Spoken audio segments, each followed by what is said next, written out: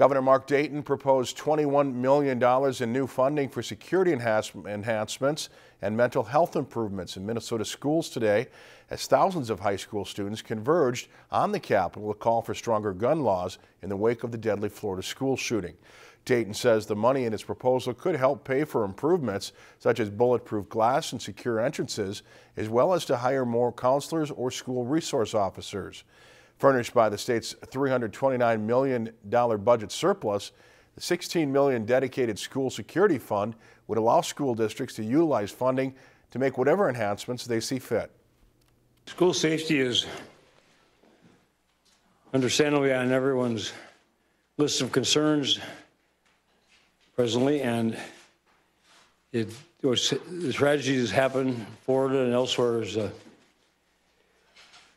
grim warning to us that we need to do more. We need to be ever more vigilant. Portions of the governor's proposals are similar to legislation currently being discussed in the State House and Senate. If you enjoyed this segment of Lakeland News, please consider making a tax-deductible contribution to Lakeland PBS.